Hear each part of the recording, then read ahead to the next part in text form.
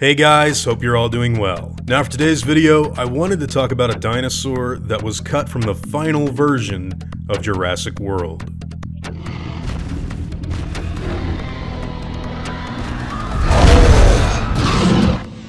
So we all know it took the fourth film in the Jurassic Park franchise a long time to hit the big screen. And in those 14 years of development hell, a lot of different ideas were thrown around on what the movie should eventually be. Well, sometime around the early 2010s, Steven Spielberg finally felt confident enough to begin real work on the fourth chapter of the saga. But before they go any further, he made it clear that there were a few important factors that the team needed to bring to the franchise. The first and most important of those factors was the implementation of a fully open and operational Jurassic Park. Now, once this decision was made, several resort attractions and dinosaur designs were discussed behind the scenes, and one of those animals actually happened to be the Gigantoraptor, which is not just a giant velociraptor. In the fossil record, the Gigantoraptor was a very large theropod dinosaur, standing at an estimated height of around 16 feet and weighing over a ton. Some paleontologists think a lot more. This animal has a history of being classified as either a member of the Oviraptoridae or Caenagnathidae groups.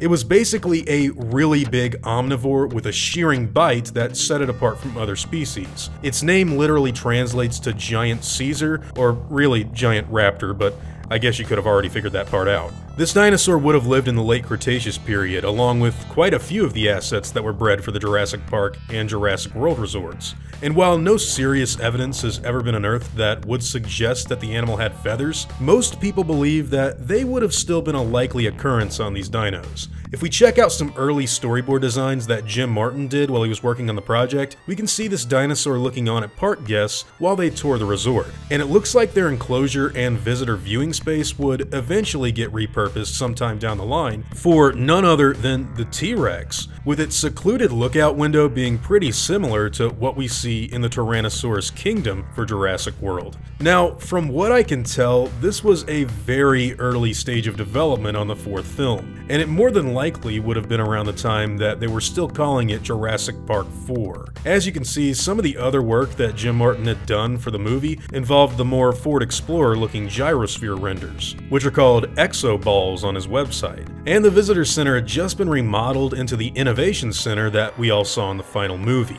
Now, what's also interesting about his work in the film is that you can actually see what appears to be either a very large oviraptor or possibly even the design for the Gigantoraptor itself in one of the pieces of hologram concept art that was done on Jurassic World, which were very prominent in the final product. At the end of the day though, both the Gigantoraptor as well as several other species of dinosaur would not get past this early stage of pre-production development. Steven Spielberg really wanted to get a few specific things into this movie that took precedence over everything else. Ever since the success of the early JP4 pitch trailer, this new trilogy was always designed with the intention of getting the dinosaurs off of the islands and onto the mainland. And the first chapter of this story was going to focus on those important factors that I mentioned earlier. The fully functioning theme park, the presence of a dinosaur handler that had imprinted on and developed a relationship with some raptors, as well as a new, bigger, and badder dinosaur that would break out and cause havoc on the island.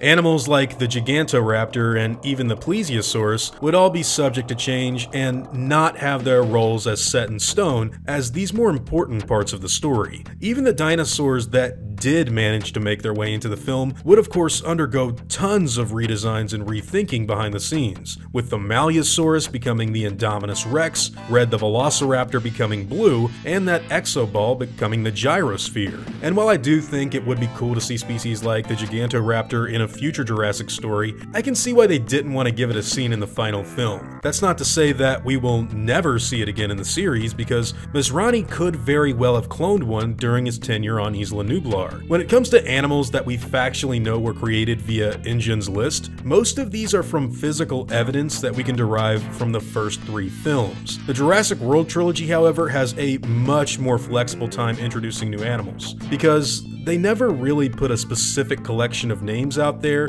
for people to see. We can see this in the genetic makeup of both their Indominus Rex and Indoraptor hybrids the most in those new movies. While a dinosaur like Rugops or Giganotosaurus wasn't in the park as far as we are aware, InGen did indeed have access to their DNA and even replicated it for usage in these new clones. So who's to say that they don't have access to anything that you could possibly think of? Who knows, maybe someday we will see this animal in the films. But until that day comes, it's just another species of dinosaur that unfortunately didn't make it into the film series.